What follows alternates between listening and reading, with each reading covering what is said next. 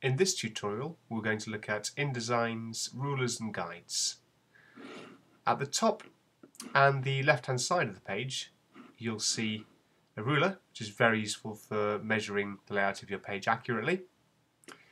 And you'll see here the X and Y measurements both start at 0 for the corner of the page.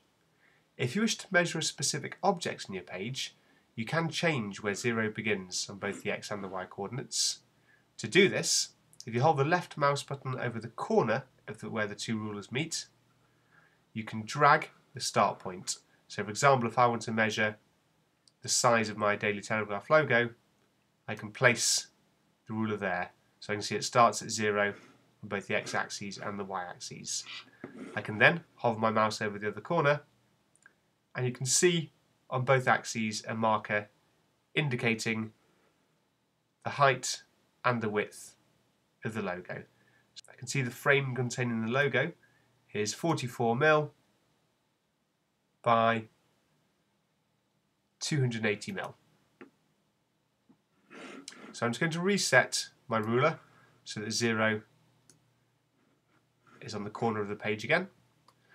Now you can also use the ruler to place guides on your page to help with measurements. So to place a guide along the X coordinate, the fastest way to do that is to hold down the left mouse button and drag that guide along to where you want it to start.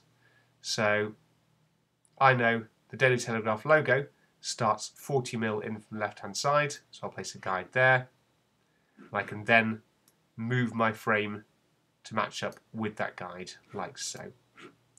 To place a guide down the Y-axis, you simply hold down the left mouse button on the top ruler and drag that down.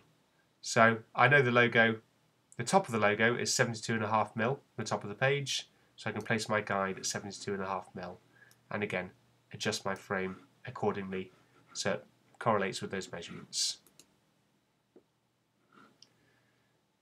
When you're adding your measurements, you can adjust the X and Y coordinates using these boxes here. So if you want a more accurate measurement, you can do so.